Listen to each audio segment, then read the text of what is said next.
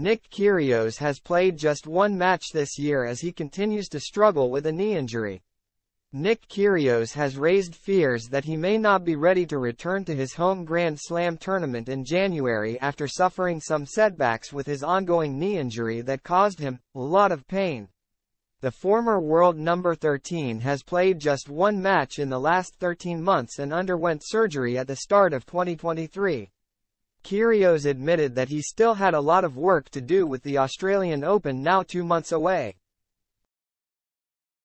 Kyrgios has been sidelined since undergoing arthroscopic knee surgery in January, and he could now be made to wait even longer to make a return. The 28-year-old already attempted a comeback earlier this year, playing and losing one match in Stuttgart before he pulled out of Wimbledon. Prior to that, his last singles match came at the Japan Open in October 2022. There are still hopes that the Australian could return to his home Grand Slam at the start of the 2024 season. But Kyrgios has now sparked concerns over whether he will be ready in time after admitting that his knee had still been causing pain. "There's still a lot of work to do," the 7-time title winner told Wide World of Sports. "I had some more setbacks after my knee coming back the first time. It was just not where I wanted to be and it was still causing me a lot of pain. I've been around the world with my rehab, seen some people that I hadn't seen previously for my knee and getting different opinions." The 2022 Wimbledon finalist is now trying to be patient and won't commit to returning in Australia come January. He continued, "My right wrist type of thing just because I was compensating. From where I was prior to the surgery to now is a big improvement, so I guess that's all I can kind of focus on at the moment. Just being really diligent with rehab. It's quite a serious surgery where I just need to take my time. I need to be a bit patient."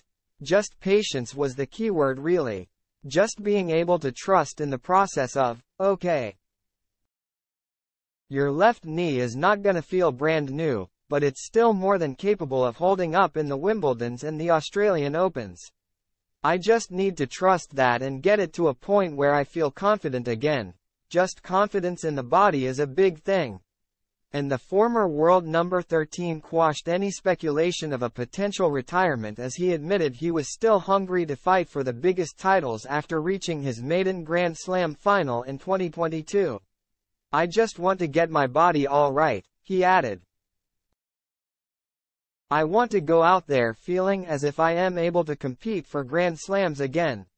I don't just want to participate in tournaments because I definitely do feel like I am a player who can compete for Grand Slams, so I want to be able to just make sure that I am coming back with that hunger.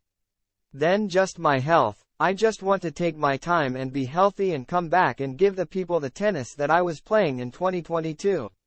If I didn't feel as if I had much left in the tank, I'd probably just hang it up." While Kyrgios is eager to make a return, it remains to be seen whether he can do so on home soil. The Australian Open kicks off on January 14, 2024 with some warm-up events being staged in the weeks leading up to the first major of the season.